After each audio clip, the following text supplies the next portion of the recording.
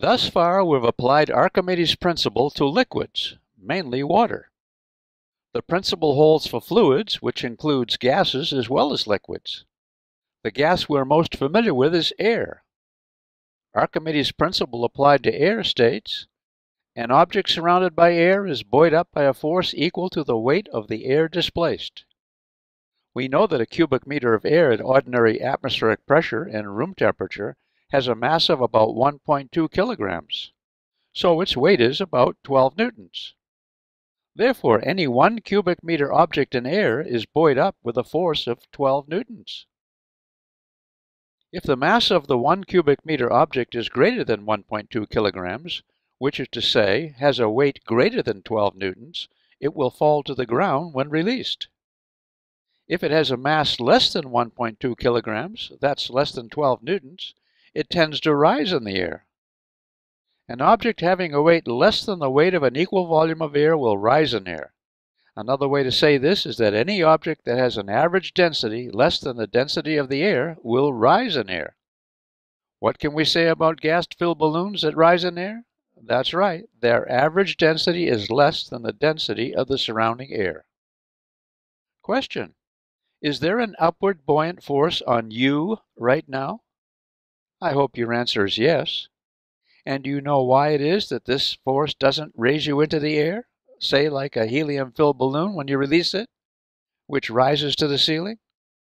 Because you're much heavier than the buoyant force, right? How much buoyant force affects something depends upon its weight. What's the purpose of the gas in a balloon? To supply pressure to the inner surface and keep it big while keeping its light, to make it have a small average density.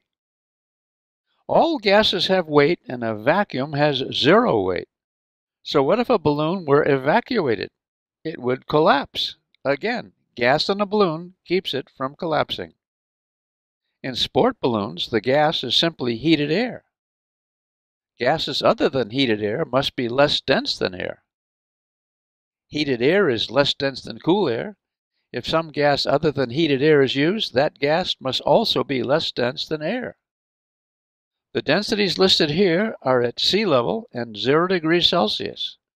Clearly, hydrogen is the least dense, but because it's flammable, it's seldom used. Helium is the gas of choice.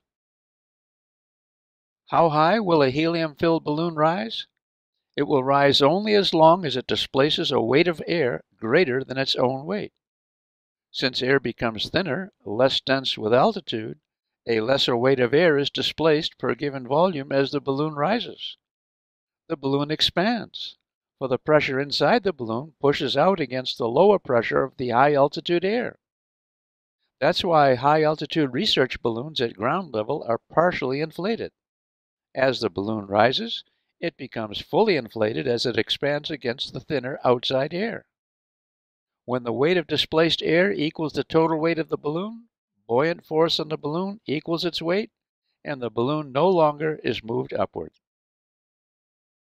Equivalently, when the average density of the balloon, including its load, equals the density of the surrounding air, upward motion is no longer produced. Helium-filled toy balloons expand as they rise and eventually rupture when their balloon fabric is overstretched.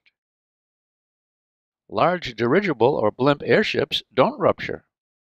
They're designed to slowly rise in air when loaded, that is, their total weight when they lift off is a little less than the weight of air displaced.